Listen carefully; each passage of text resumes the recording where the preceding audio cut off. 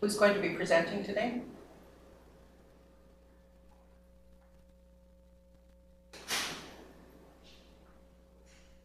Okay, this is, can the person presenting state their name and not getting any sound? Oh, Mike, I think you're muted there.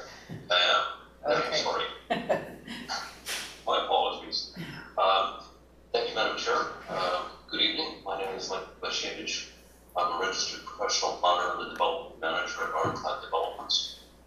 Joining me this evening are several members of our architectural team, led by Marshall Curtin, Ironclad's Vice President of Architecture and Design, as well as Kelly Baumgartner of RJSG Architects, Sen Musney, our lead designer, and Laurelyn Swizzle, our landscape architect. So this is, okay, should be on slide 2 now, say presentation overview. Yeah, you're good, Mike. Thank you. So I have a suggestion, prepared a slide presentation to give you an overview of the project. Our intent is to go through it fairly quickly so we can get to panel members' questions and comments. Although we also have other supporting documents ready to share on screen if required, including the complete development permit drawing set and all the documents in your agenda package.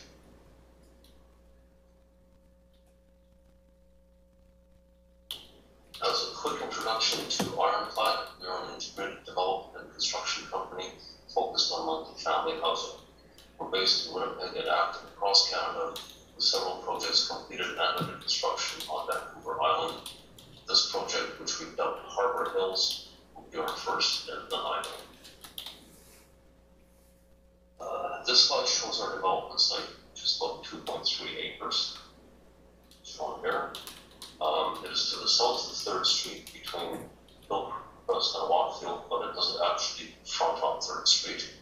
To the north between our site and 3rd Street is a vacant parcel owned by another party. To the east is Watfield Avenue, which is our only public street frontage.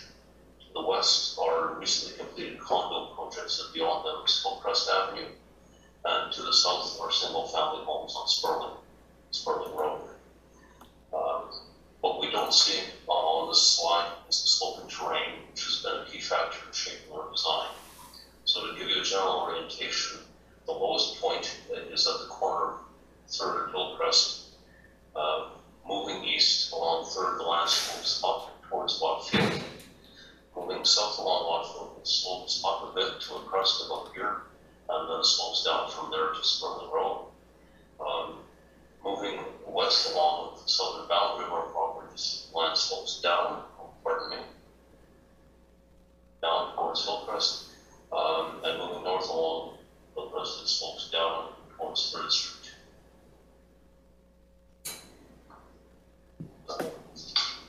The next 2 slides, we have a couple of photos that show the slopes and the surrounding properties. So this is a view looking at the corner of 3rd and Hillcrest, showing the recently completed condo projects and the slope of the land up to the east along 3rd Street and to the south along Hillcrest. And then this view is looking at the corner of 3rd and Watfield, showing the vacant parcel between 3rd Street and our site, mid-rise multifamily housing under construction across 3rd Street, and the land sloping down 3rd Street and slightly up along Watfield to this crest that I mentioned, and then down. Next, we'll turn to the proposal itself. This is an overview of the project, an overhead view, more literally, of the project. You can see the boundary of our site is outlined in this red line that kind of zigzags along there across the top, down the east side, and across the bottom. That's as shown on the previous slides. To the west are those recently completed condos. To the north is the vacant parcel between our site and 3rd Street. So along the northern boundary of our site, there will be a new private road created running east-west, parallel to 3rd Street, from Watfield to Hillcrest. We'll have 2 vehicular access points to the project, one from the private road here, and one from Watfield Avenue over here. On our site, we're proposing 2 mid-rise apartment buildings. The more westerly oriented on the 45-degree angle here is labeled Building 1, staff report. And the more easterly building, the L-shaped plan, is labeled Building 2. To give you a quick summary of the key statistics for the project, we're developing under the existing COR2 zoning, so there's no change in zoning. The lot area is far in excess of the minimum. The maximum permitted FAR, including the bonus density provisions that are discussed in the staff report, is 1.70. The proposed actual FAR is 1.63. The proposed height is 16.9 meters versus 18 meters permitted. The project will have 171 units in total, predominantly 1 and 2 bedroom units with a smaller number of 3 bedroom and bachelor units. And as Caleb noted, there are no variances requested in the project. In terms of parking, the requirement for 171 units is 216 stalls, and our project meets that. Surpasses the requirement for accessible stalls. And of note, out of the 216 stalls, 172 or 80% are classified as underground, and 108 of them, or 50%, are equipped with level 2 electric vehicle chargers. And the project provides 125 flexible parking stalls, surpassing the required minimum of 103. And with that, I'll ask Marcia to then go through the next 7 slides in our deck, which will illustrate the evolution of the design. Thanks, Michael. We'll just return this one overhead sign, to represent the 2 buildings and quickly talk about some of the orientation that was identified. Building 1, which falls along the 45-degree access property line, that was a discussion that we had with staff and came to the agreement that if we followed that line, it would make use of the site quite well and also sort of minimize impacts on the single-family homes to the south. And then we oriented Building 2 to be prominent on the corner of Waterfield and the new private driveway that will be developed within the overall development itself. And then we turned back into the site a little bit and stepped away at the south property line at the bottom of the L to again be respectful of the single-family homes to the south there as well. And as we've spoken, we have access off of Waterfield, which takes us in sort of at grade, but at the same time above our first level parkade, providing sort of surface parking for visitors. The second access is off of Highwood Road, sort of mid-block, and that provides us with access at the parkade level and also to a lower ramp to the next level down. It's sort of a tiered setup for the parkade, which we can probably show in the next slide, I believe. So as we see here, we have a couple building sections we're representing. A couple of the lines, heavy lines, the dashed red line represents the existing topography of the site.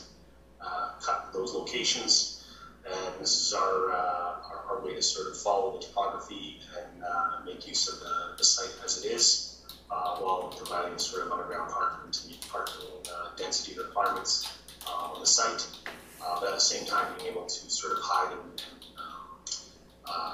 keep it away as sort of as one of the targets of the development within the guidelines. We can probably move on, Michael.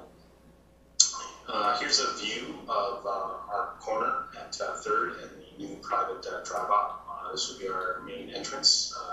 We've tried to represent that with a large 2-story glazed atrium at the pedestrian level to sort of address the street frontage, as we have not a lot with this particular development. As you look down the image a bit, you can sort of see there's a second sort of entrance mid-block on the second building, and there was some comments from some staff about trying to maintain sort of a visual corridor, which is sort of being planned on the next development. So we've done our best to sort of address that at the same time. We can probably move on. This view is still from Wattfield. This represents sort of the proposed pedestrian access thoroughfare on the south edge of the property. This would be a thoroughfare sidewalk that would go from 3rd Street down to Crestfield, I believe. We've sort of pulled it away from the edge of the property, provided a landscape buffer along the south edge, provided a walkway, and then there'll be a terraced landscaping all along the building edge, along the parkade, as well as it slopes from the high side down to the low side. We included this image here to sort of represent sort of the impacts, perhaps, on the single-family homes. We feel that we've stepped the buildings back quite a ways to be sort of respectful to those properties. And so this was sort of a rendering an image to sort of represent what the neighbors might end up seeing. So, and this view is from our sort of mid-block entrance.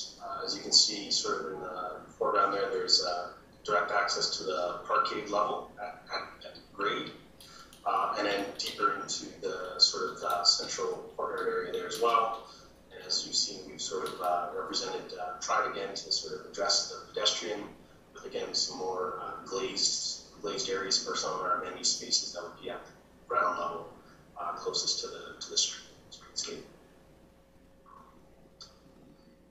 One of the big things that we wanted to take advantage of was with the building being stepped back at the 4th floor, to be respectful of the adjacent properties and sort of the overall height. We took advantage to provide sort of an outdoor amenity space for our residents, and that would be oriented there on the south-facing condition, which we hope that we will have great views all year round. Thank you, Marshall. And then finally, we'll ask Lauren to go through the last 2 slides in our deck, which deal with the landscape design. So I'm Lauren Swifto, landscape architect on this project. I think they touched on a couple important things. I think starting with building 1, probably the most significant feature looking at the building is the tiered retaining walls. Help hide the parkade.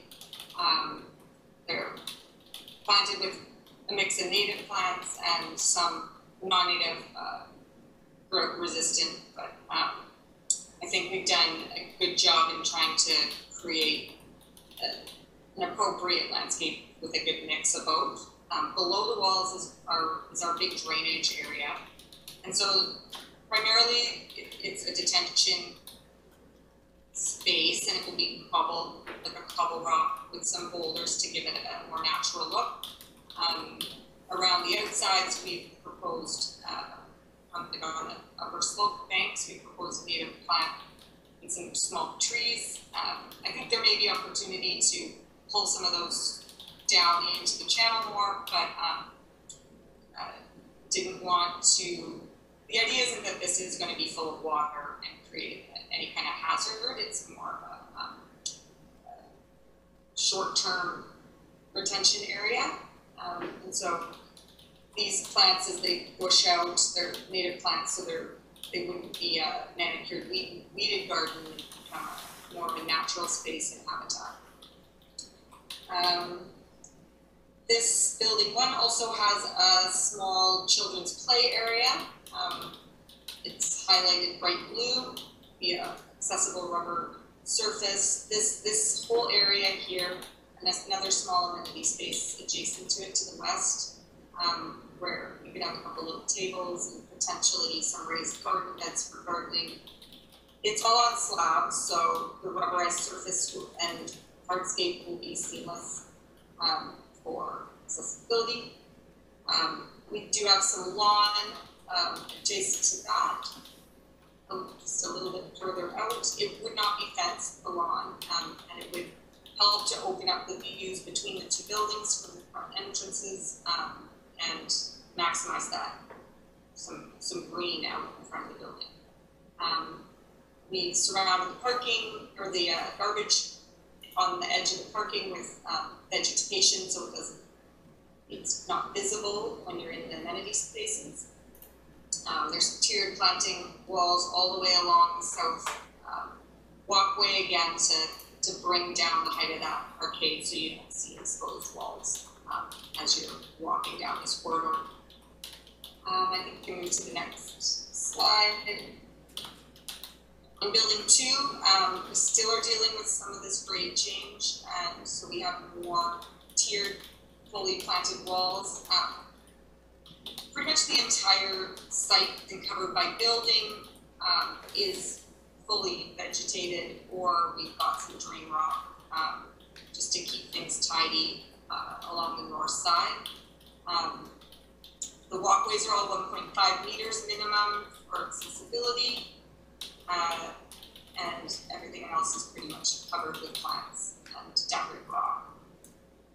This building has, on the south side, the building in the interior part of the L, we've got some seating area and bike racks as a sort of an entry, a small entry plaza, and a large feature tree as your entry kind of feature on a landscape or a lawn berm in front. I think that's pretty much my summary. They've summarized some of the other plants, building foundation plants and stuff. Total 60 trees total are being proposed, and 1,543 plants over the whole development. So it's significant planting levels. And that concludes our prepared presentation, Madam Chair. We'd be pleased to answer any questions, and I would suggest that panel members please feel free to address questions or comments directly to Marshall or Laurelyn or myself. That's applicable. Great. Okay, well, thank you for the great presentation. That's nice and clear and wonderful. So, okay, we'll do a little round here and have our panel members comment on the project. So maybe we'll start with Tony, if you'd like. Maybe take her away. Oh, Kevin, sorry. Meant to ask you. Kevin's just in. I just have a question for staff. Sorry, I meant to say that and I forgot, but thanks for reminding me. Do you want me to ask a question of staff now, or can I? You can ask a question of staff right now. I meant to do that. Okay, nice. Thanks, Madam Chair. Just a couple of questions regarding the DP 1049 on 3rd Street.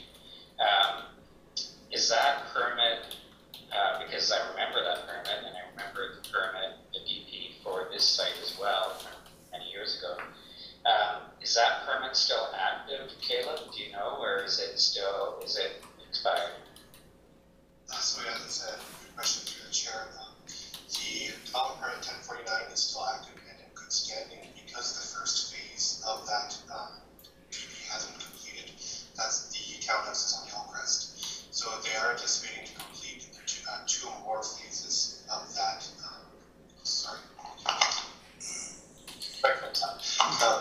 They are anticipating to complete the two more phases facing 3rd Street of that development permit. But what were previously noted as phases 3 and phases 6 of development permit 1049 are being replaced by this development permit.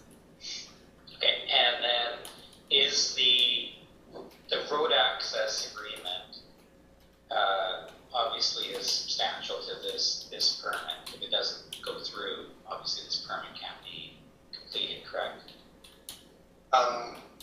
Technically, this property does have the minimum required frontage on Watfield Avenue, but of course, the city staff are looking to secure access and egress off of on either side. So we are looking at securing that access through the concurrent subdivision application. But as it stands right now, something would have to be changed if that access agreement wasn't reached. They would have to find a way to get from the building in the back through to either Watfield or through to Hillside or whatever to get to work, correct? Yeah, that is correct. The site design in front of us is dependent on that access agreement. Yes. Okay, good. Thanks, Caleb. Any other questions for staff before Tony goes ahead? Okay, I don't see any. Go ahead, Tony. Thank you, Madam Chair. Overall, a very strong project. A lot of thoughts gone into it. Basic form and character, I think, are quite appropriate for this site. It's a challenging site, just the shape of it alone, never mind the grade. So I think that's generally a job well done. I was pleased to see how you dealt with the neighbors to the south by stepping back the height of those portions of the building immediately adjacent. I think that brings it down to, I think, three stories at the closest point, something like that. So I think that's really a very, very positive thing. I wasn't clear from your renderings, but the main entrance that you showed, that first slide into building 2, I guess it is, from the street, your main entrance, very, very strong looking form. I commend you for the 2-story lobby and that kind of thing. Very, very appropriate for a building of this magnitude. I was puzzled that I didn't see any kind of horizontal canopy or weather protection or anything, and I just wondered if I missed it or whether there's something there for to serve that kind of a purpose, and also possibly to strengthen the entrance form itself and kind of scale it down just a little bit. Could you respond to that comment? I guess it applied to the other building as well, but that was the one that sort of hit me first. Thanks for that, Tony. You did not miss it. There is no sort of formal canopy that you would sort of see. That is something we can definitely take away as a consideration. We've definitely done that in other projects in the past. I think in the thinking of today, it was more about sort of a strong sort of geometric shape as the anchor at the corner, without sort of interrupting that form. But it's a valid point. It's something we can definitely consider to take away. Yeah, no, I quite like the 2-story glazed element that you have there. I just thought something sort of floating at the midpoint level, not overpowering, but just to provide a basic nominal sort of entrance protection. But that's fine. The only thing that bothers me a little bit is really how tight the site is. That's undeniable. It's especially apparent to me on the building 2 site, where there's hardly any room for outdoor amenity space of any kind. It's all parking and sort of just thin edge planting, because really that's the only space you've got. So the only thing to me it seems is there any opportunity to either reduce the amount of that parking on that grade on the interior of that building, the south side, and or put more of it underground?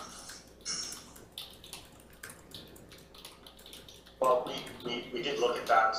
Obviously, the jurisdiction provides some bonusing. The more parking we can provide below grade, and I believe we've met that threshold currently. The parkade is building out to almost the edges of the property. We could look at it, but the size and scale of the parkade becomes a little bit cost prohibitive the deeper we go, particularly. So there's a limiting factor that we're able to sort of accommodate that.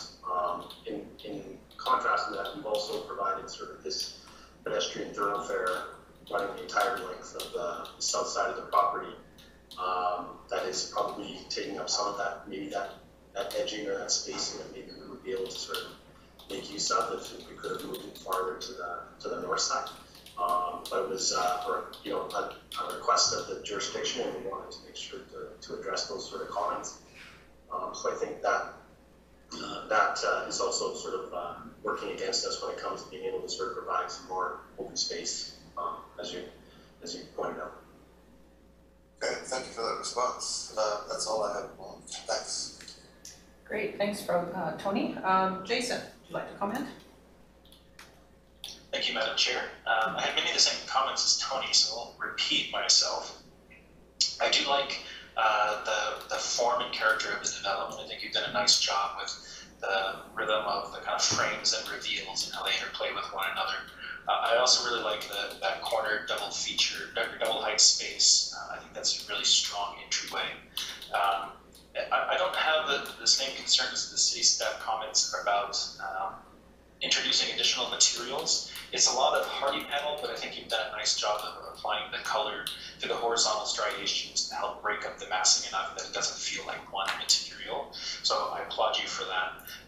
One of my comments you actually addressed in your presentation, looking at the site plan, it felt almost like your main entrance was coming off of the back lane, but understanding that is viewed as the front of the project helps clarify that, because otherwise it felt a little bit to me like that parking area that Tony was just referencing felt, if that was the main entrance, it felt like the back to me. So having your clarification on that actually helps with that point. The only thing I would say is I do agree with the city that I think it would be nice if you could, just like you did in building 2, where you adjusted the height of the building as it approaches the single family neighborhood.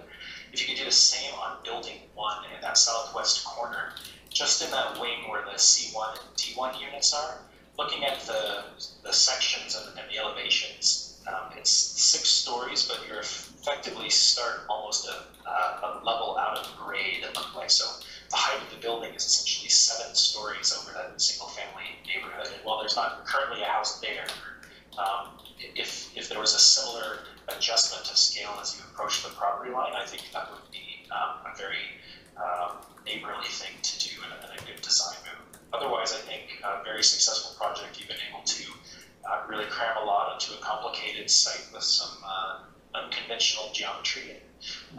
Nice project. Thank you. Thank you. Thanks, Jason. Kate, would like to add your comments? Yes, thank you, Madam Chair. Thank you very much for your presentation. I'm not going to say too much about the architecture. I agree with what has mostly been said. But I would like to speak to the site plan and the landscape plan. My number one main problem with this project is I see a lot of hard, hot surfaces, and especially though we are experiencing a heat wave and we experienced a heat dome last year, and we now know what the number one things are we can be doing in municipalities to mitigate that is canopy cover from trees. I really would like to see you optimize that on this project, and even in your tree selection. So, for example, along the public walk, you have nice big columnar trees. Maybe you could add in also larger branching trees so we can start to shade some of that hard surfacing we're seeing there. And even I would love to see your trees be a little more dense where you can put them in. I know you're limited because you're on podium or on structure, but there's still a lot of space. I can see a lot more trees coming into play here, and I think your project and the people in the who will end up living here will greatly benefit from that addition. I would love to know too, Laura Lynn, about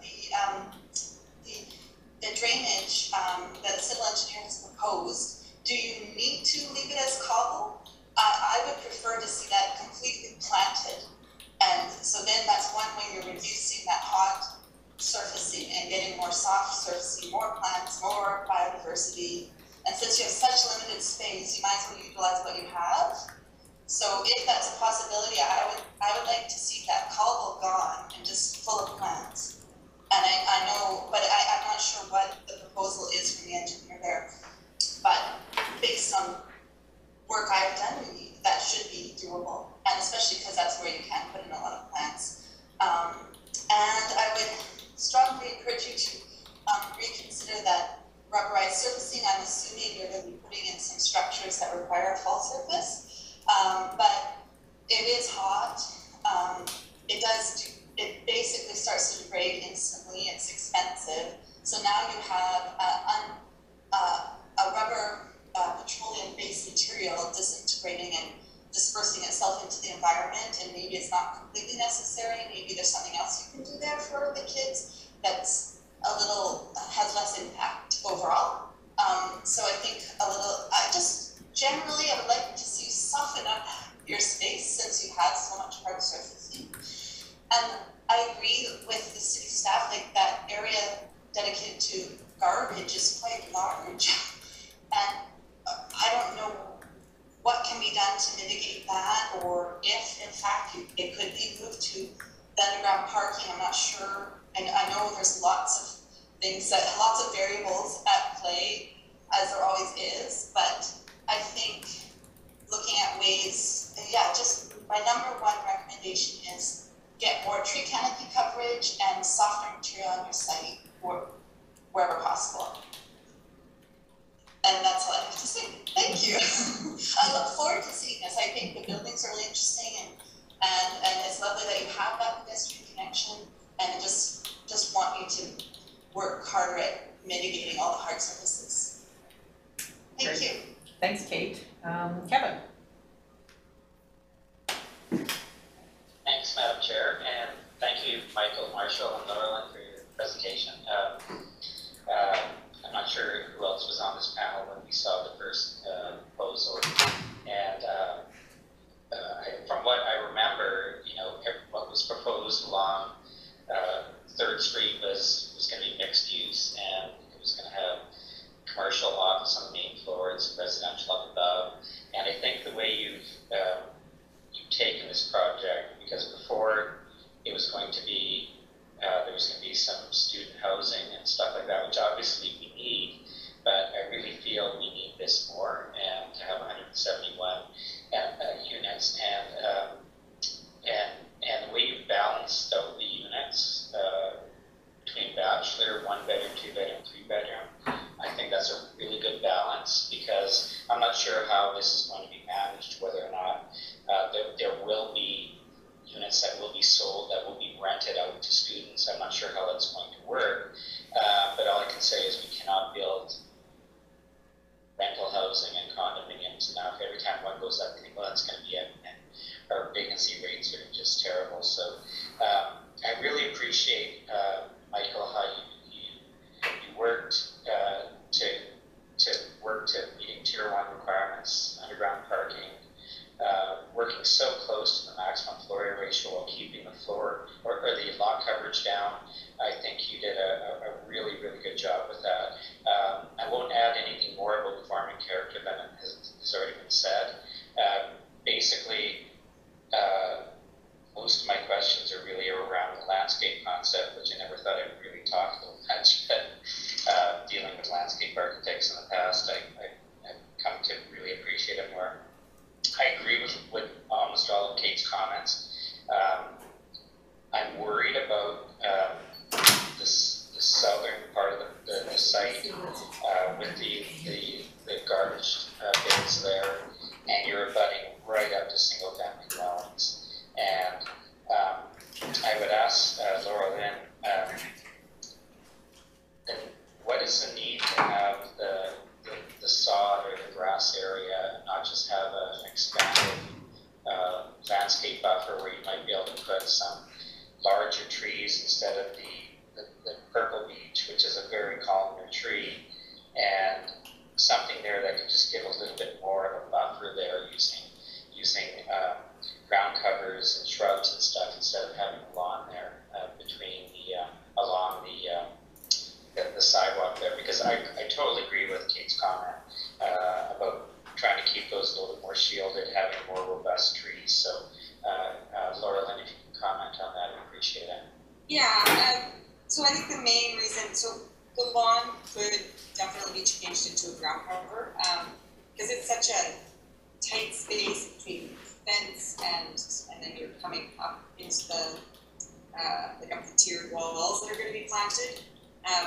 If I did switch the lawn out, I'd want to switch it out for just a native ground cover or something very low so it doesn't feel quite so congested. My main reason for choosing the narrower trees was because there are private lots right behind, and we've had comments before about leaf litter and people concerned about leaf litter and hanging big wide canopy trees over top of somebody else's yard. I personally have a tree in my neighbor's yard that shades out almost my whole backyard, which is, it's not always something that you want to push onto your neighbors. The columnar ones were a way to just have a nice vertical green, but if it doesn't seem like that's a concern from the neighbors, then yes, there's lots of great wider canopies that I could look Yeah. at there.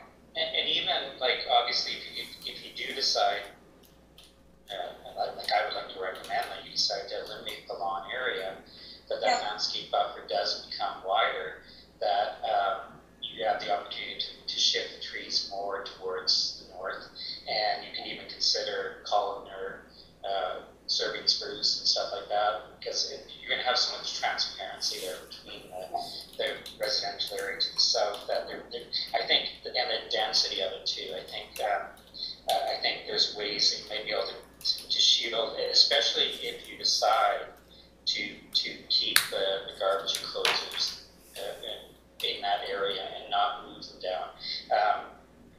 You have a lot of parking stalls, and you've met the requirement. Whether you need that many, I'm not sure if Tyler's here, but Tyler would say remove 10 of them and 20 of them and put the garbage underground. And a lot of us are starting to feel that way because of the proximity to the downtown area. But aside from that, I really like what you did on the northwest corner, and I agree with Kate. Maybe there's ways that you can reduce some of the hard materials and look at ways maybe to have materials, soft skate materials there instead of hard skate materials to make that area even better.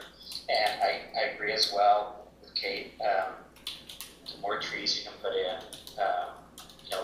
you can keep the deciduous trees to the north side, I guess, a little bit more. But I think if you could provide a little more evergreen trees to the south side for that screening, I think that would help, at least in my opinion. If anybody disagrees with me, they can jump in. But I think the outdoor amenity spaces that you provided, the kids area, and then there's the other area beside it, I would really like for you to give some thought a little bit more of how that will be defined and how it will be used. I think Kate jumped on that a little bit, and the materials used and how it's going to be used, because you have 171 units.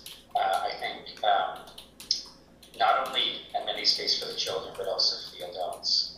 There's really not much around. Sure, you can walk a few blocks away and go up to the high school and stuff like that, but there's really not much around for amenity space. So I would really like you to focus a little bit on how you're going to deal with that part of the site, the outdoor amenity space. And the only other thing is whether or not you thought anything about public art. I know it was put into the existing building on the corner of 3rd and is it Hillside? Yeah, there's on that existing building, Hillcrest. There's some public art there. I'm not sure if you thought about it, whether or not you might be able to consider public art there, and whether or not it does anything to increase whether or not you don't need it, increase your value.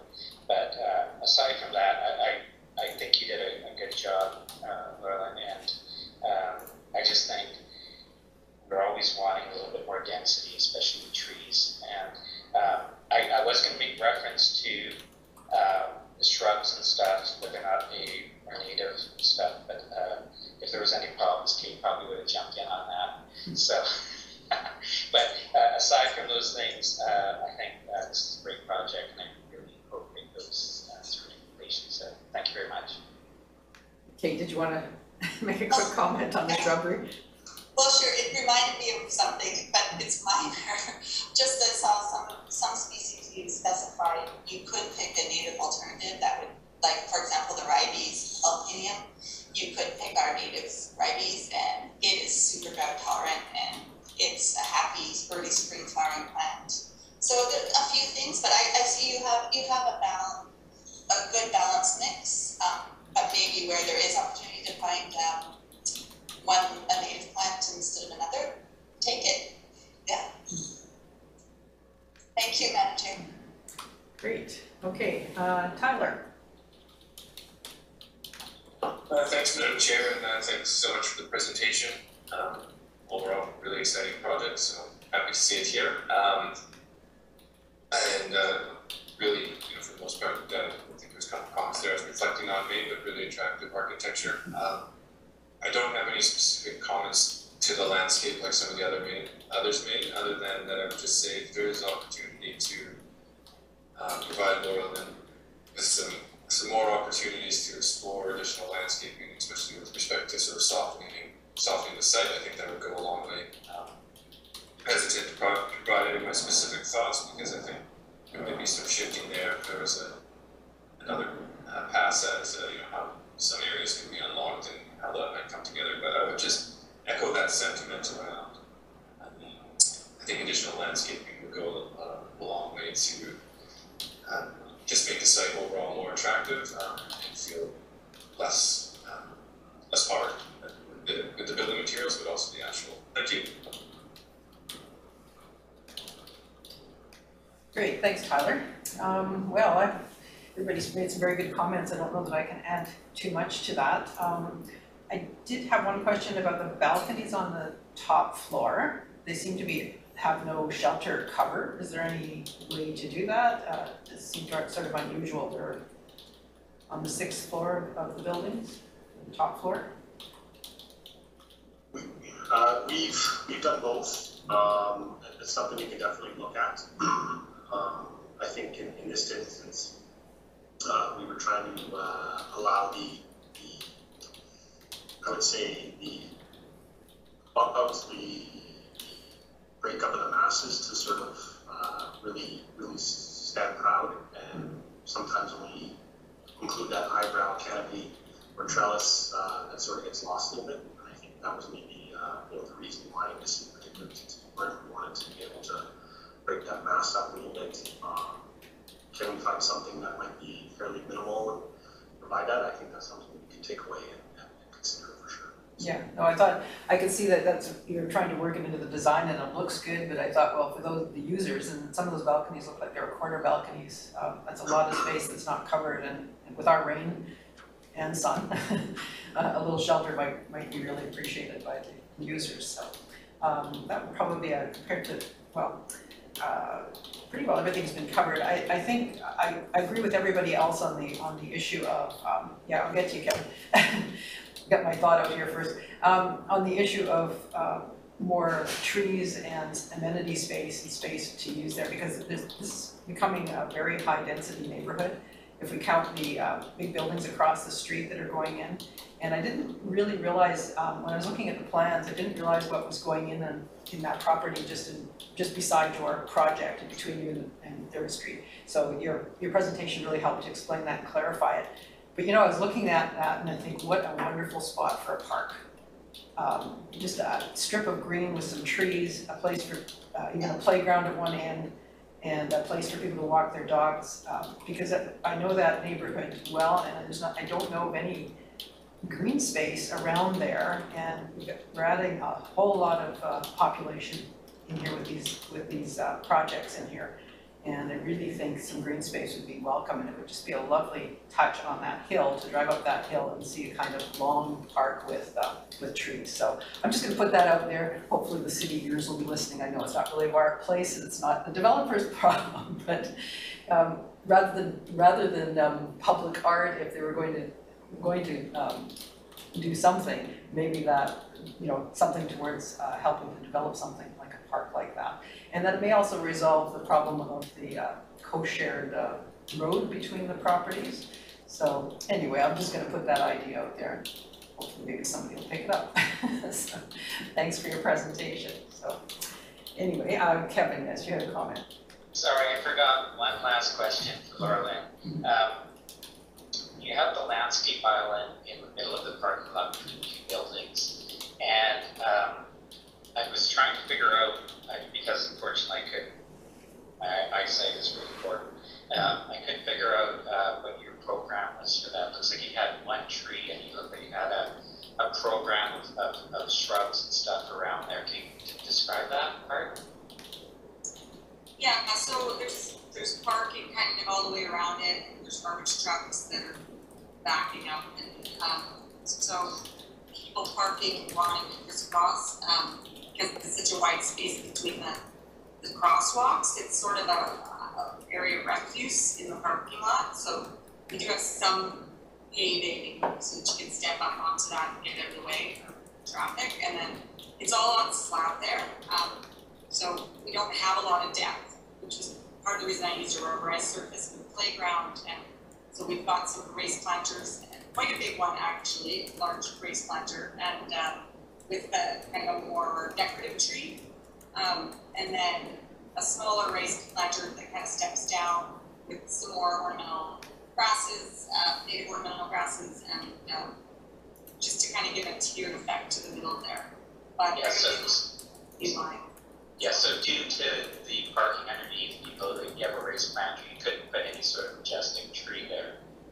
Well, I chose a duck tree, which isn't it's not a huge tree or anything, but it is kind of a unique, very beautiful tree that sort of would be a bit of a centerpiece, and then it is going to be raised up a little bit, so its canopy will get quite big.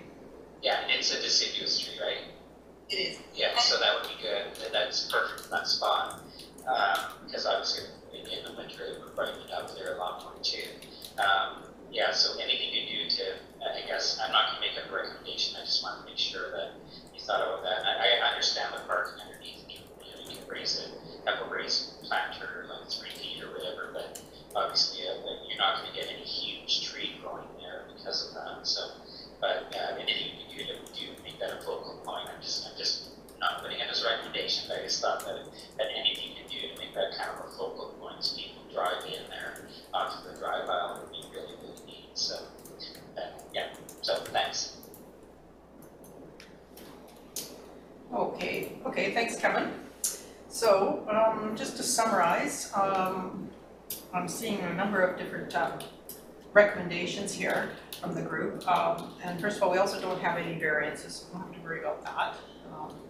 So I'm just going to read these off. I might get some of you to help me with the phrasing here, but first of all, consider adding a canopy over the main entrances of both buildings. Consider ways to cover all of the upper floor balconies. Consider ways to add increase outdoor amenity. Increase outdoor amenity space. Consider stepping back the height of the building 1 on the southwest corner in keeping with the neighborhood plan. Consider opportunities to add more trees to shade hard surface areas, and Kate, I might need your help with that. I'll just finish reading these and then you can tell me if there's a better way of putting that. Consider a different surface for the playground area. And consider moving the garbage into the garage. And consider the opportunities to put up some public art. So those are some of the recommendations I was hearing. So anybody want to comment on that or make some changes or give me some improvements? Yes, Kevin. I just wanted to get Kate's opinion on the lawn area, whether or not that should be eliminated and expanded on with shrubs and ground cover, and looking at ways to increase the tree density for me is really more important on the south property line. Even though I think the north property line too, and Kate's comments about the use of less hard materials and less more soft materials along the north and west corner, where those were kind of our concerns, but Kate can jump in and see. I'll defer to her. Okay. Yes, I think, so the comment about trees would be to increase the tree canopy to mitigate the hard surfaces anywhere possible. So yeah, like even on the north side, you have some planted islands in between that's not over podium. You could be having put trees in there. And just anywhere you can put a tree that's going to help shade a hard surface, or I still think there's tons of room for trees along that pedestrian walkway, and even because it's south, you don't have, because that's the south, you're not likely to shade the adjacent properties, so you don't have to worry too much about shading. But I understand your thoughts around the clear, but even on the other side of the walkway, or the walkway, because I think you have a strip of grass there, there is some little Okay, so I'm getting too far ahead, so, Marie. Perhaps you could suggest the recommendation for me, that would be Yes, really. so the tree recommendation, I think how you said it is pretty close to what I said, and then I would like to see them to find ways to reduce the amount of hard surfacing in the landscape. So by adding more plant material, so whether it's the cobble or maybe when Laurelyn looks at that amenity area, you might want to think about having it raised up so you get some soil depth and you can have more plants in there, not just grass. So maybe that might be more playful too if you think about it as a big planter that you step into. But that's not helping Marie, sorry. Well, consider ways to reduce hard surfaces by adding more plant materials. Yeah, any opportunities, just because you're so limited, you have to take advantage of every spot you've got. That's what I think. Okay, so I've consider increasing the density of trees to mitigate the hard surfaces and add more trees along the pedestrian walkway. Consider ways to reduce hard surfaces by adding more plant materials. And then there was the play area, if you could help me phrase that. You were talking about the surface. Yes, to consider what the type of materials they're going to use there, so it's not another hard, hot surface that rubber matting is.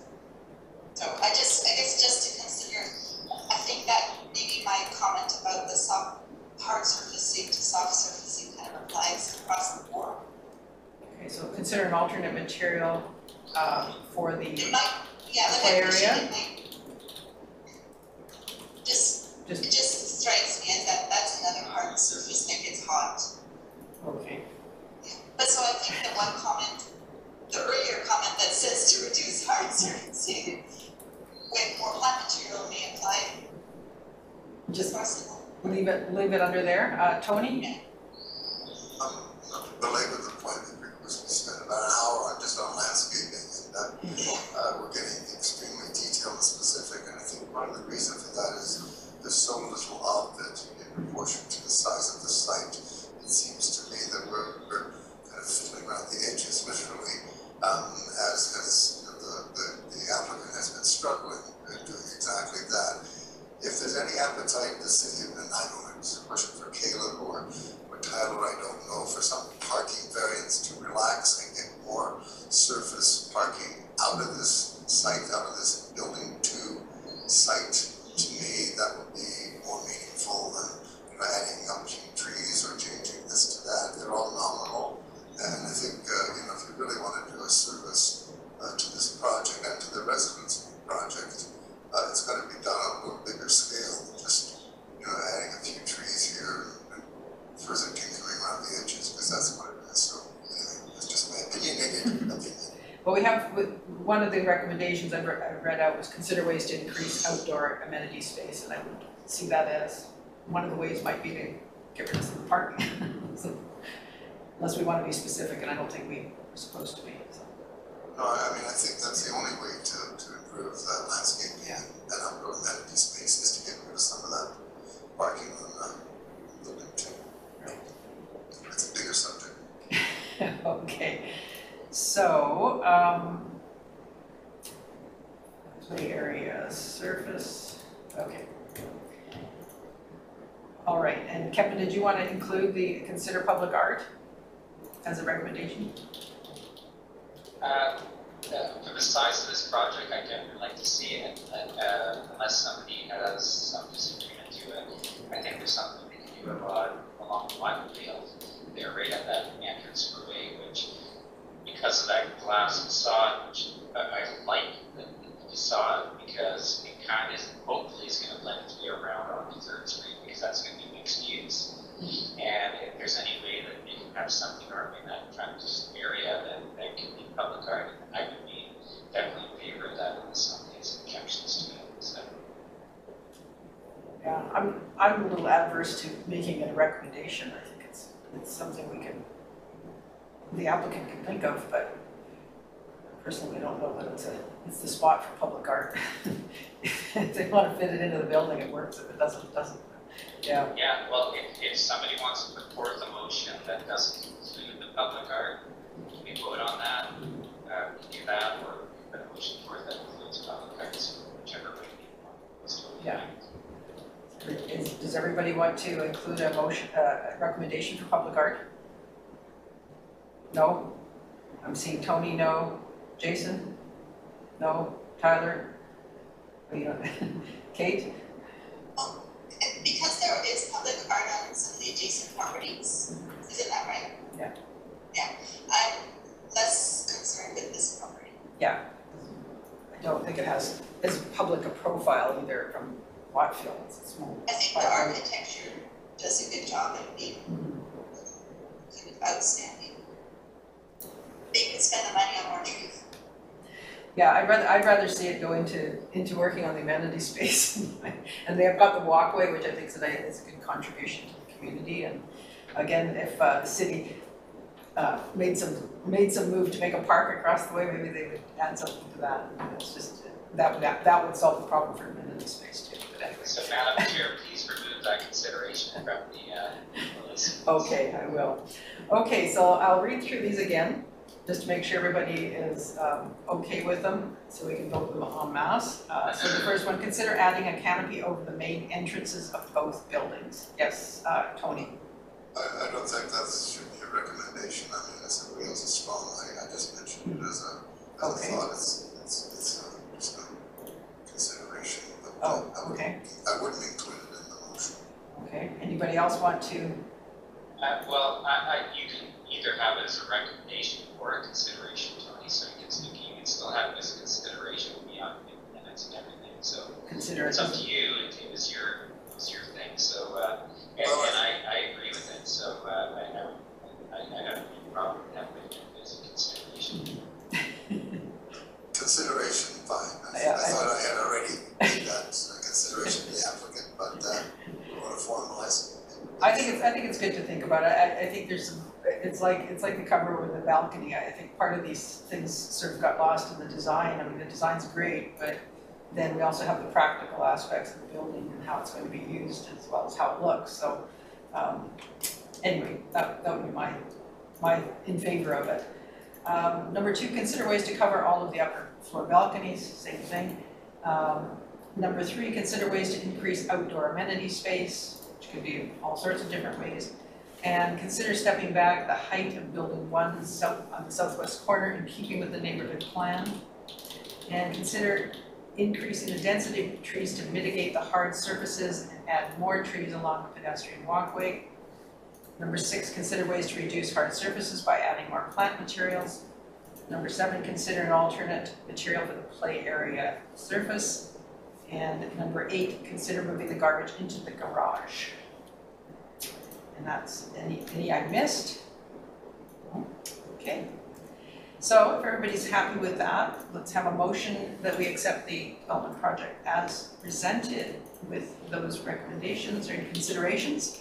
Kevin will make the motion. I would make a motion to accept the application as presented with those recommendations. Okay, and a seconder? Jason, all in favor? Okay, Jason, are you in favor? Yes, okay. Mr. Nat. Okay, thanks very much to Marshall and Mike and Laurelyn, and appreciate your presentation today, so good luck with it. Very nice project, you guys. Well done. Thank you. Thank you. Yeah, well, just like to say thank you for the comments. They're thoughtful and, I think they're best in trying to serve the project, so we appreciate the effort and time to review and present those thoughts. Thank you. Welcome. Okay, so our second project tonight is on 140 10th Street, and it'll be introduced by Christine Mays. Go ahead, Christine. Thank you, Madam Chair. So this development permit application is DP 76 is for 2 multi-tenant industrial buildings, and those are comprising of a total of 6,867 square meters of gross floor area. So the subject property is located in an industrial area of the Chase River neighborhood, and that's in the south Nanaimo area. It it's zoned I2, and that's light industrial, and it's a regularly shaped hook lot, and that's located on either side of 10th Street, bordered by the ENN Railway Corridor. It is zoned, again, light industrial, and then also designated light industrial in the city plan. The subject property falls within development permit area 8 in the new city plan, and that is for form and character. And the general development permit area design guidelines are the ones that are applied to the proposed development and were considered on that report in front of you. There are no proposed variances. There was a note at the end of the staff report regarding potential for there to be an encroachment on the 1.8 meter landscape buffer, but I will turn that over to the applicant as they said that they have addressed that concern. And thank you, Madam Chair. I'm happy to take any questions. Okay, any questions for, well, we'll wait for the presentation here, sorry. Oh, I'm sorry, you're muted. Sure. Yes, turn my mute. Okay, so the applicant can go ahead and then we'll have questions for staff after if need be. So go ahead, and who's presenting today? I'll be presenting. I'm Glenn Hill from DHK Architects. Great, thanks, Glenn. Go ahead. So I'll be presenting. I have Karen McDonald, who is our landscape architect, and Drew Beadwan, who is our civil consultant working on this project. I will just share my screen here, and I'll keep it as short and sweet as possible. Everybody can see the screen, yeah? Yeah, okay. So, yeah, what you see on the screen here is the industrial zone, the identified lot as Kristen said, is a hook lot. This, there is a development permit in for this parcel, and I believe there will be a development permit coming pretty quickly on this one. So the parcel that we're looking at is this large piece on the east side of the tent. And as you can see, sort of in context, it's one of the several industrial zone areas, like Christy said, the real corridor kind of flanks it in a bunch of different sides, and then is surrounded by a greater sort of residential neighborhood. The next slide here. This is a sort of an aerial photograph, just to give you a little bit more context.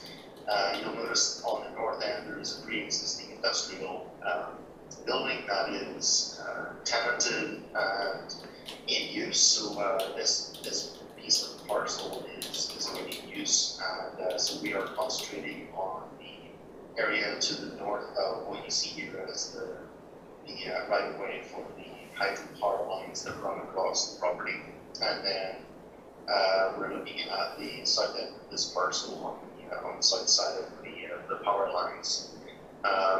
And yes, this is the other piece of that parcel that is being developed through another permit. So just to illustrate that, this is the area that we're working with in between the grassy knoll, or the build-up area for the power lines. We have building 1 located in a east-west direction with an entry at the south end of the property, and building 2 is in the north-south orientation with a orderly entry to the property. So that's the scope of our work here for this industrial parcel and park. Just zooming in a little bit, we've located, so the buildings are kind of built up as a pre-manufactured building structure. There are equal-sized bays, with the exception of one little notch here and there to articulate the building a little bit.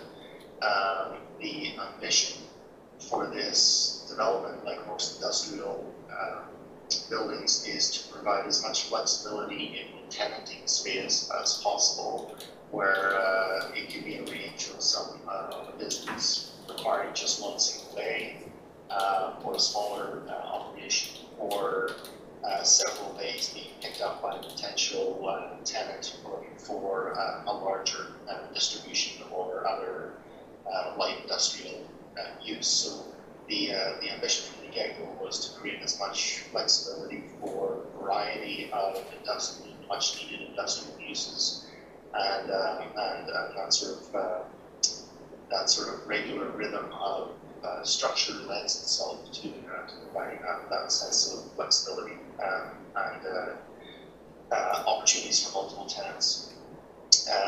There is parking, so with most of these industrial uses, there is the kind of the flow of the uses, larger trucks, delivery, importing, exporting of goods, or storage of goods at the rear of a building, and sometimes the potential for a customer reception or a smaller distribution office or something like that. So in saying that, we kind of we created a north entry point that would largely be the most significant entry point for the larger industrial trucks, yard space and movement. So we tried to create as much space for these larger vehicles to navigate around the central right-of-way area within the car lines, and then create a large staging area in front of the loading docks, the same here, where there would be a large backing up and maneuvering area for larger vehicles. On the other side, we've got a more of a kind of a commercial, or less commercial, but more of a customer staff parking area, which has been separated from the movement of the larger vehicles. The same on building 2, we have an area here where it's a little bit more convenient for cars, visitors, staff to park and enter into a sort of a frontage on the buildings, where leaving the rear of the buildings free for all of the sort of warehousing and other industrial uses. We're below on our building height. We have gone back and revised our setback, because we had to readjust one little canopy on our building 1, which was encroaching to the 7.5 meter setback. So we addressed that in this drawing, and just in case this hasn't been updated in your package, but that 17 or 7.5 meter setback has been addressed and accommodated. Just to give you a quick snapshot, so these are a few views. This is the building 1 corner. So what we've done is, on the frontages that would potentially be the commercial front, we've elevated the roof up in a low slope to create a double height space in the event that someone may want to have a mezzanine put into one of their tenant fit outs. This would allow for a secondary story for either staff working for additional space for a particular use. The corner of each of the buildings has been articulated with some canopies. We've brought some glazing around to open up and kind of create a bit more of an inviting frontage to 10th and the corner of the buildings.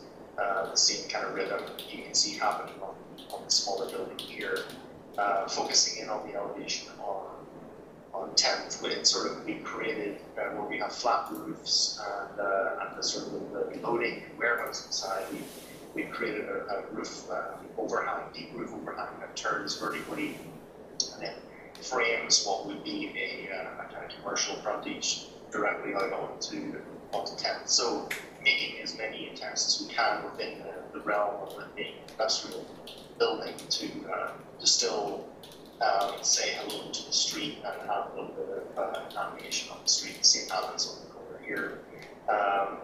The elevation, the view here in the middle is coming, if you're moving south down 10th Street, this is building 2, and then this would be the back or the loading side of building 1, with the gable end of building 1 trying to create that animation and frontage on the street in similar fashion. The building 2 faces with its front doors out to 10th, with the industrial parking maneuvering all in the background.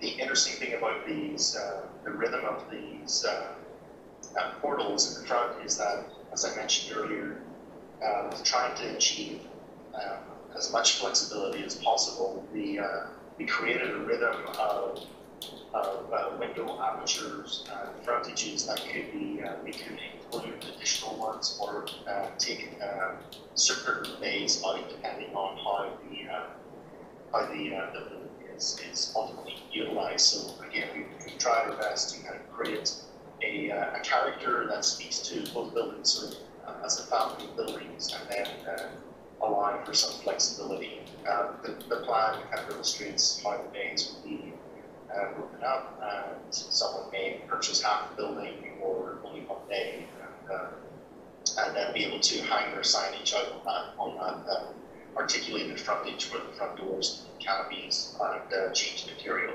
is. Building 2, same kind of thing, smaller bays. And the elevations here kind of illustrate that we've got a mix of materials to try to break up the kind of the simplicity of the industrial utilitarian part of the building. We've wrapped materials around the corner and then changed the material to break down the sort of elongated overhead doors needed for any industrial use. And again, this elevation illustrates the articulation of the facade using different materials, punching windows, creating canopies over front doors, and then accenting that with a warmer wood look metal panel, so that it's pretty obvious that there are front doors. Signage would be hung on these canopies that project over the staff entryways or the entryway into the commercial side. Building 2 is Building 2 is a similar version of that, where we've got the corners sort of completed. We've created some turning the corner for the corner bays, and then a smaller scale version of the utilitarian end of the building for truck loading. So the section here illustrates this maximum height permitted within the zone. We've created a building that's sufficient to achieve the area for loading and warehousing. The double height space we potentially have in front, where we've articulated the glazing and frontages. So our material palette is a combination of metal panels. Obviously, we want our building to be as durable as possible, given its kind of function and use. But we've tried to take those industrial materials, blend them together with light and dark tones, and then have the accent wood look metal panel siding as something a bit more human scale, warm, and to kind of invite you to the front door. So that's the sort of broad brush overview of our form and character for the buildings. Again, they kind of sit in juxtaposition with each other. A lot of the site design was heavily predicated on the right of way that cuts through the property and the significant grass knoll or built up knoll where the hydro pole lines are anchored down into. And then in addition to that, we have, with any industrial space, tried to achieve as much turning and flexibility in the yard space as we can, while we anticipate the inevitable filling up of this with multiple tenants. We are providing additional parking.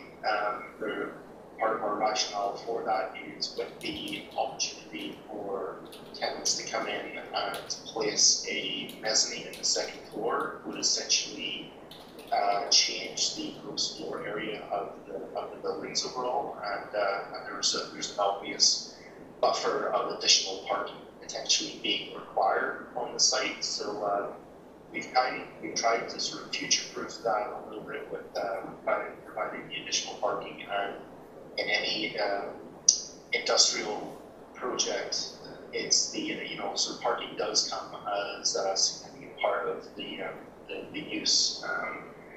So we have over part of the site. What we've done it intentionally, anticipating additional square footage coming in, parking being associated with that. And I will sort of hand it over now to Cara to do a quick review of the landscape plan for in and around our buildings. Thanks, Carol. Thanks, Matt. So to start with, this is the north portion of the site. It's big, so we took 2 sheets. So I'll start here first. So overall, the plan focuses on the minimum landscape treatments required for the perimeter of the site.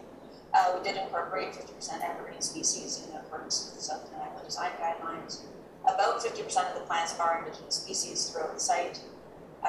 We selected the plant species along the 10th Street frontage to match the plant palette for the industrial development by the same owner across the street.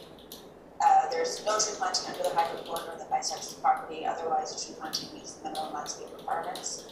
In the northern portion of the site that you see here, we used shrub planting, again, using the palette from across the street to screen the parking area in front of building 2.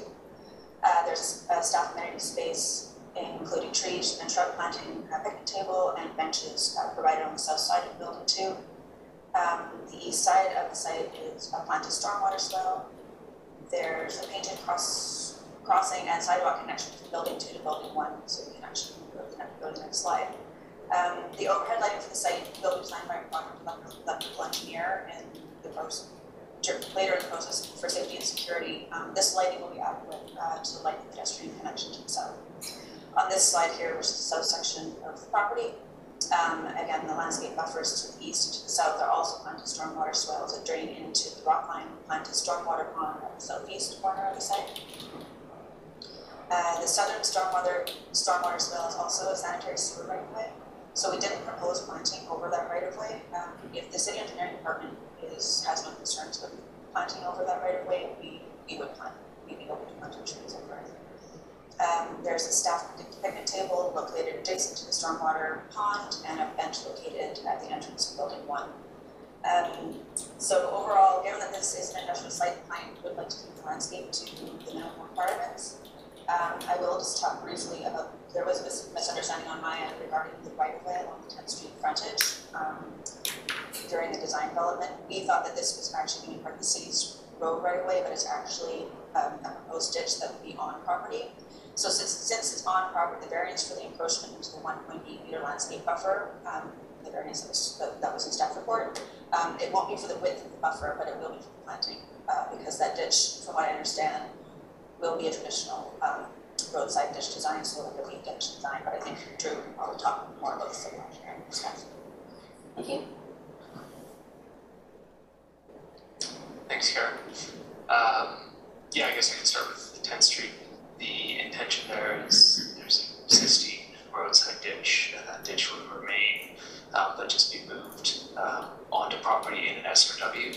So that ditch would still be part of the subject property, not the road dedication. So that's the clarification Kara was making. This site is tributary to Chase River, so we will be providing both water quality treatment, retention, meeting the city's retention requirements, and also detention. The site kind of generally slopes from the north west down to the southeast, and what we've done is graded the site such that the majority of the paving areas will drain as much as possible into that bioswale that Kara talked about that will run all the way along the east property line, and then on the south of that parking area, same thing. We'll have a swale that runs the entire length of that parking area to collect any runoff from those hard surfaces and direct them to the large stormwater pond that we have in that southeast corner.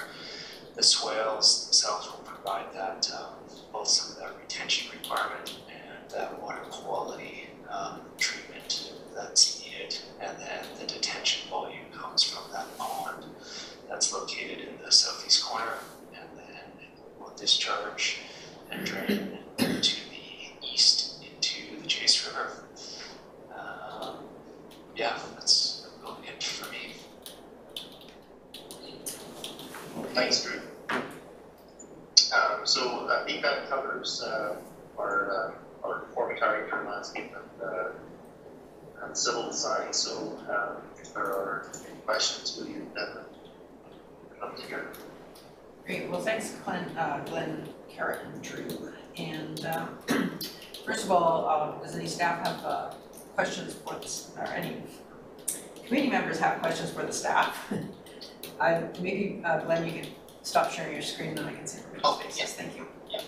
Absolutely. Kevin?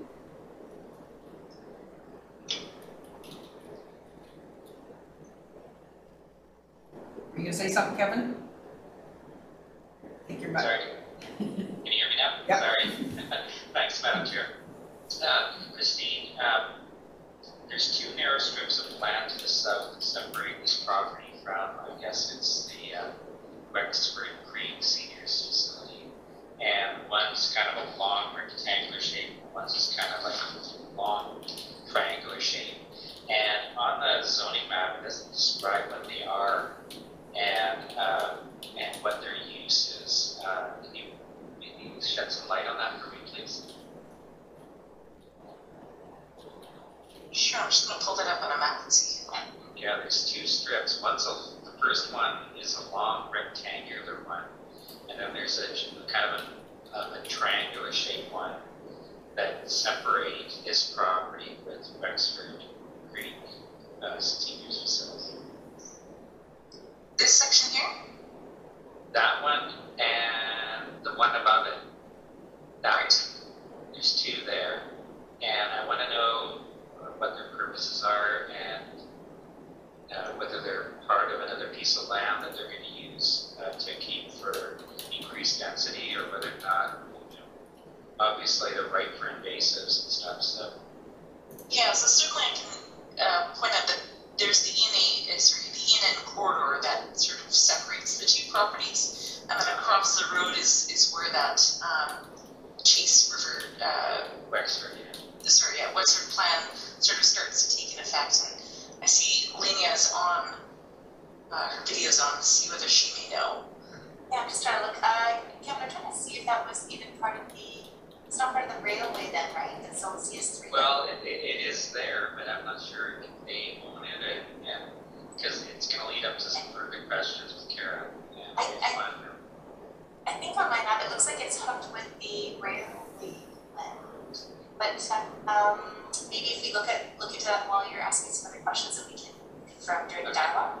Yeah, but that's all I have for Christine. Thanks, Lenia. Sure. Yeah, we'll get back to you. Thank you. Okay. Any other committee members have questions for staff? Otherwise, I'd let Kevin go ahead with his comments, maybe. Okay, it looks good. Go ahead, Kevin. You can. Okay, thanks, Madam Chair.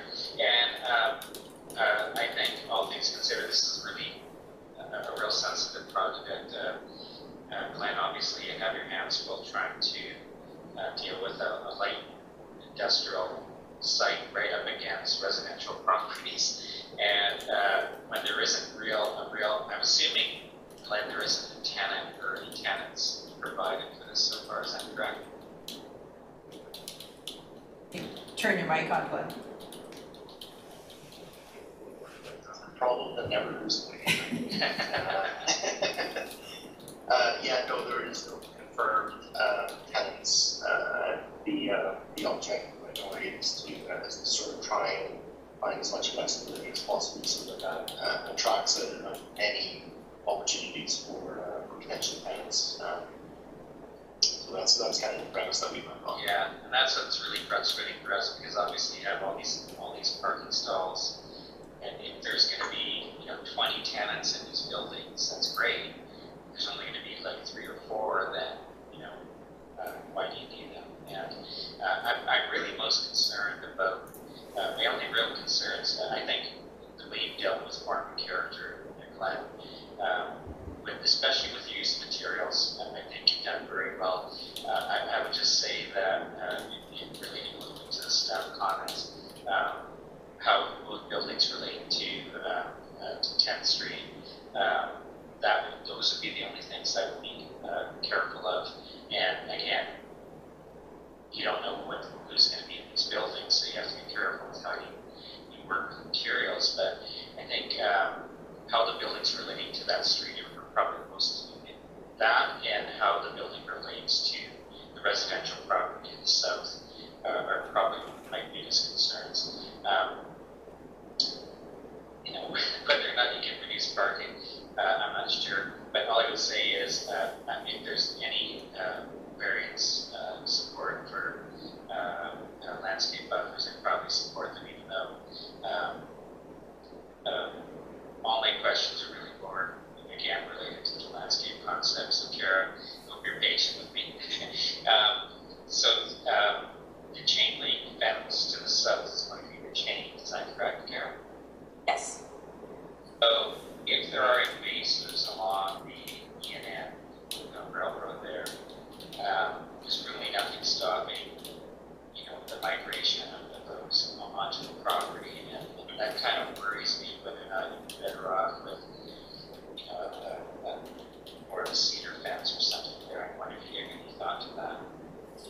I would probably have the client speak to that. It is industrial sites. I don't think there's any expectation from them to put in a wood fence, although I do understand what you're saying.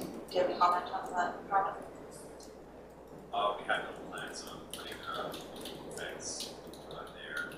Just letting you know, in terms of visibility to the residential area, there is so much foliage and trees in that zone, you can't see the residents.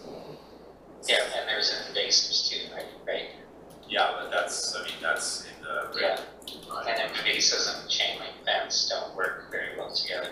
But I can only work on the invasives on my property, but I don't see that as a bylaw against invasives. And if they were willing to approach the railway company, then they could maybe force them to start working on removal of those invasives. I know that we are approached with other properties to do that on an annual basis.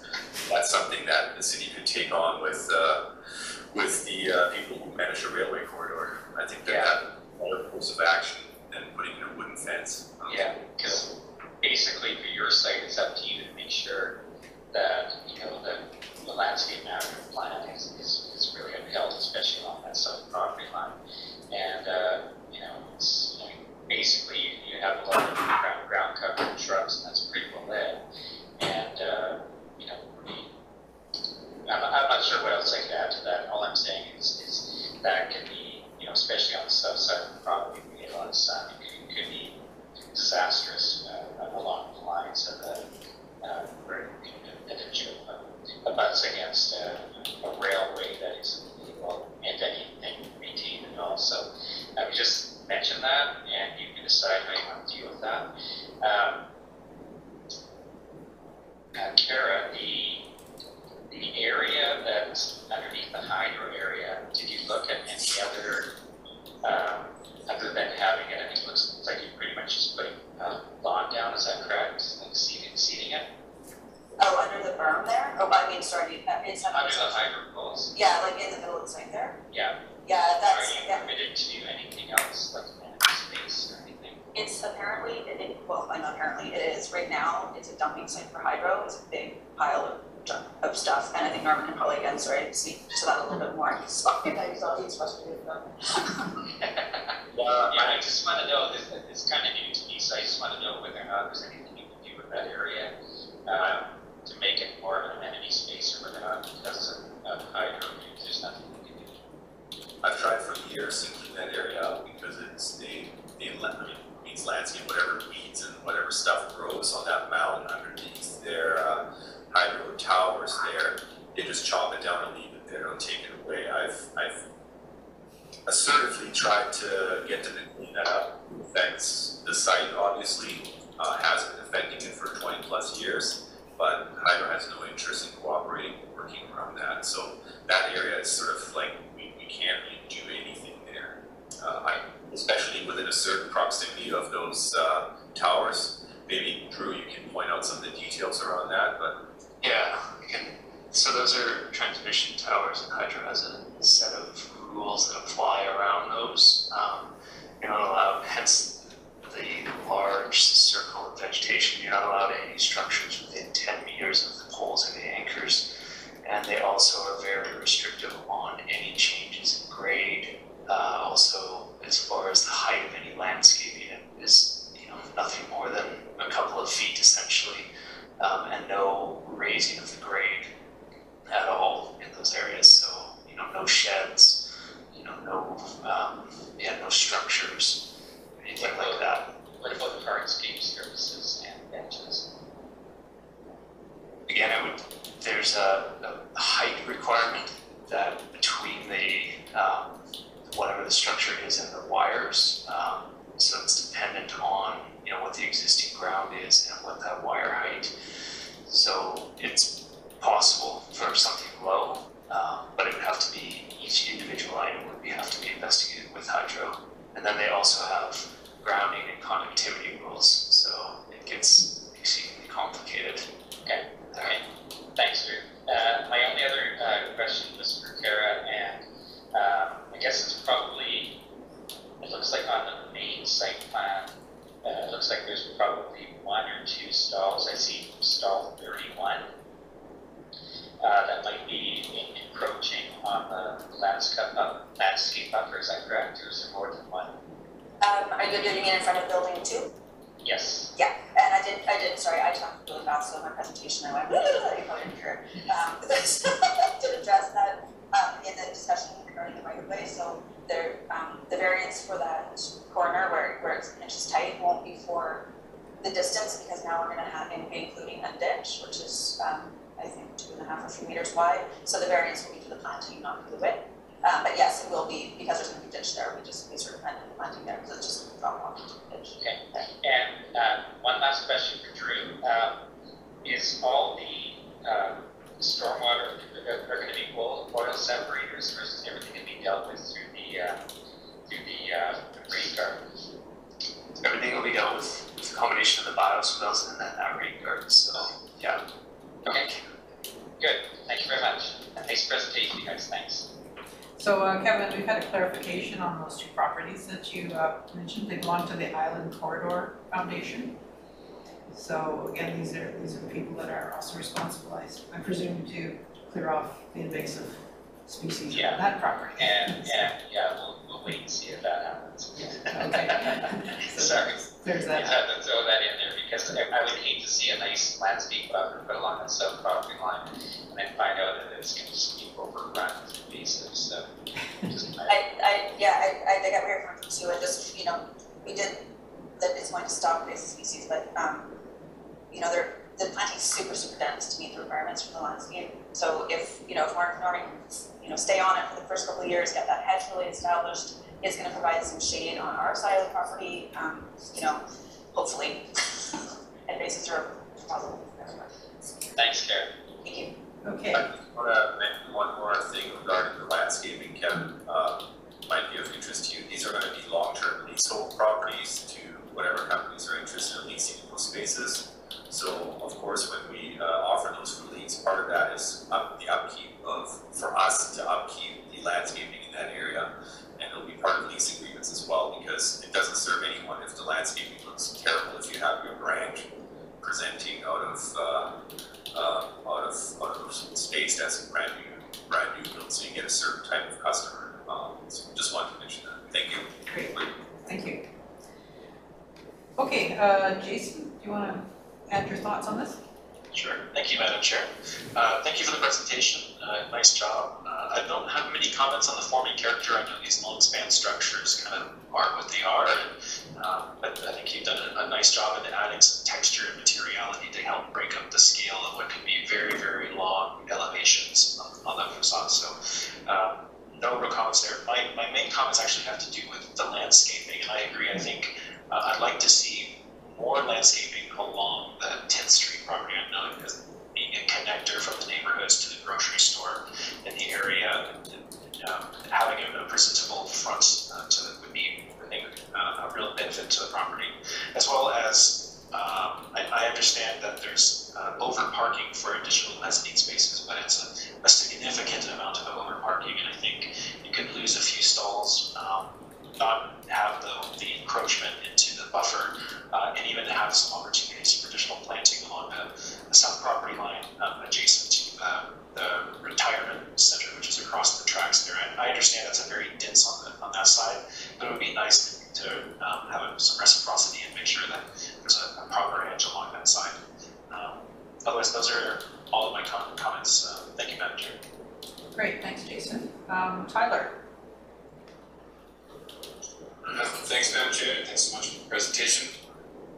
Like 20 years ago, I worked time to time on an industrial site there. Not much has changed since, so I think this is a very welcome addition. So great to see. It's good to see this kind of change happen. I really like Jason's comments there around parking. I think if the I understand it might be difficult, but too much parking sometimes can really take away from the site. And if it's not required or won't be required, there's an opportunity there as outlined. I have nothing else to add other than with respect to the ICF or the Island Corridor Foundation parcels. I just want to say I would not expect at any time for the maintenance budget to increase. I say that as a director for the ICF, and it has no budget. So it's a very challenging problem along the whole corridor. So Any solution would need to be found on site. Thanks. Great, thanks Tyler. Kate? Thank you for your presentation.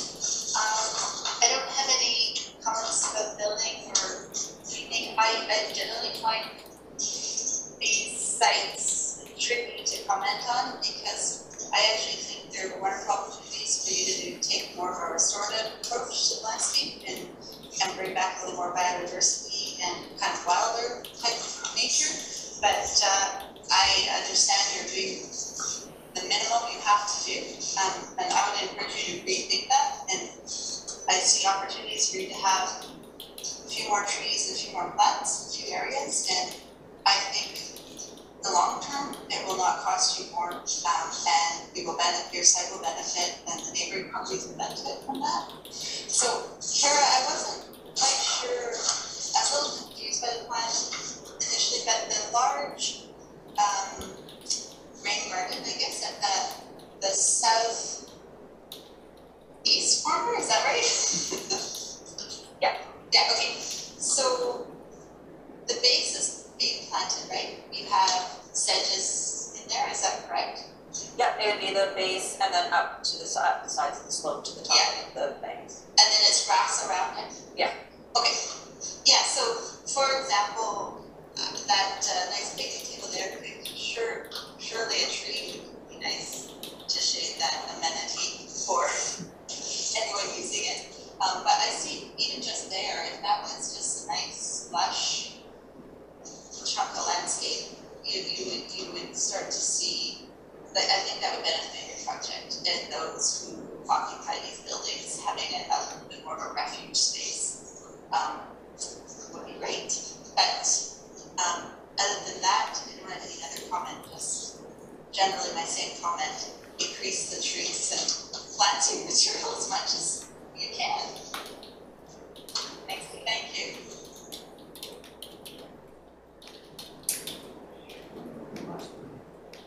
Great, thanks Kate. And Tony? Thank you, thanks for the presentation. Tough site, you've done a great job of working with its limitations. I have two comments on the form and character. One, you mentioned just in passing, and I didn't pick up on it, but the signage, it's conceivable that you can have more than one sign on any of these faces of the building, particularly on the main entrance of public staff sides of it. And I just wondered if you had some kind of idea of signage control or design guidelines or something in terms of size, shape, color, that kind of thing, so that it can get out of hand and people are plastering stuff all over the wall. Could you comment on whether you have such a control program to guide the signage for this? Yeah, so we actually talked about that as we were going through some of the considerations in the letter that we got. I think the intent is that the large fascia panels on the canopies would be a location where we could place signage. The idea would be that there would be a consistent, or the development would set a standard for business signage, and then the potential for branding, graphic, or something like that to be part of the window treatment, perhaps, or something like that. So I know that there will be a whole sort of separate signage application that goes along with the application, but yeah, we are probably going to want to utilize the canopies in the front doors as a location for a signage board, and if we can develop that in a standardized format with a backdrop panel and a sort of a raised lettering in a brushed silver or something like that that's indicative of the form and character of the building, then there's opportunities for other companies to brand based on where they choose to have their primary entry.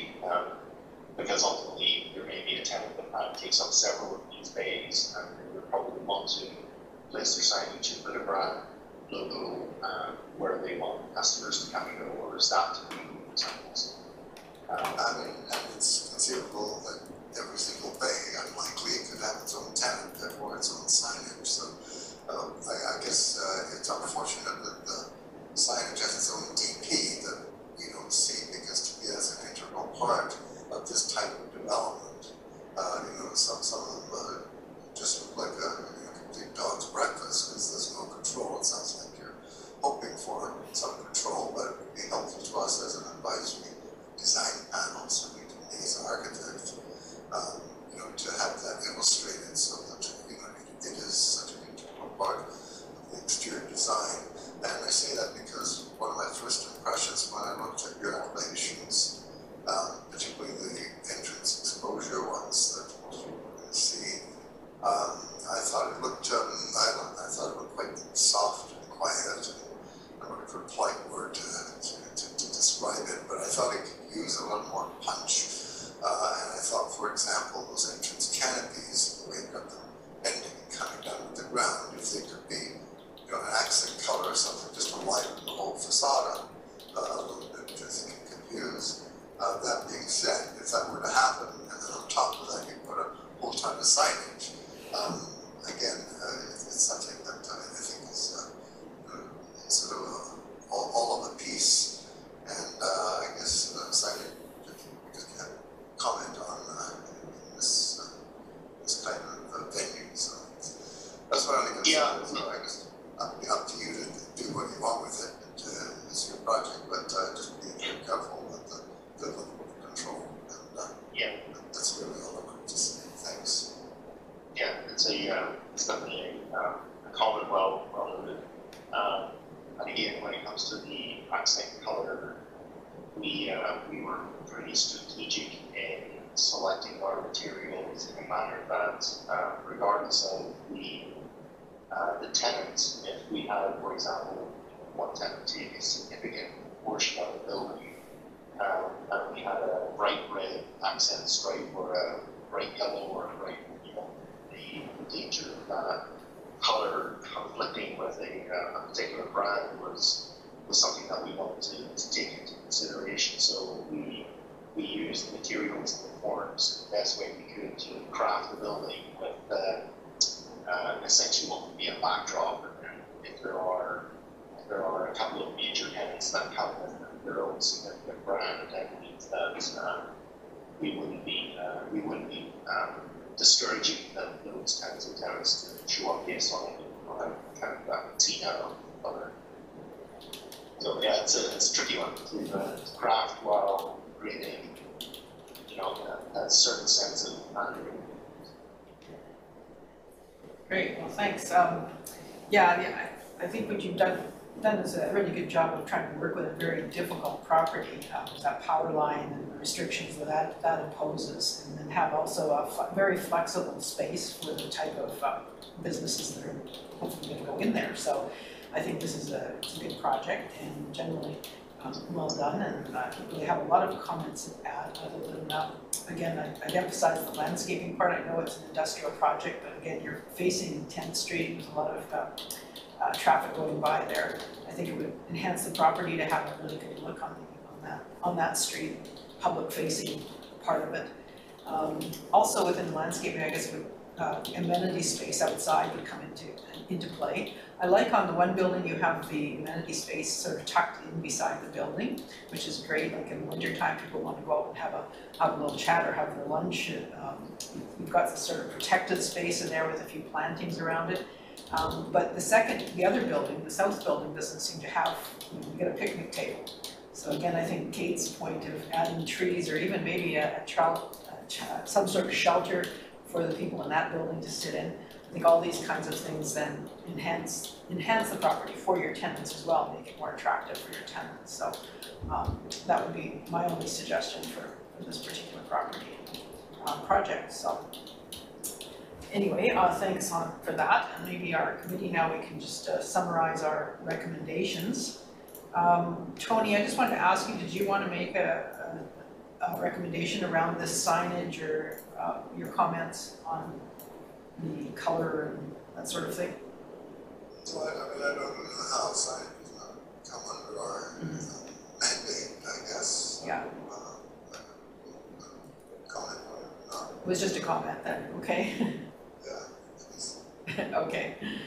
So basically, I think the applicant and the owner are well aware of, you know, we have to have some level of control, but some level of flexibility, fair enough. right, yeah. I just, like to see some information. Yeah, I think your point was well taken. And on one hand, they're trying to be flexible, but then we're not getting the whole picture either as a committee and looking at the project. So that poses its own challenges as well.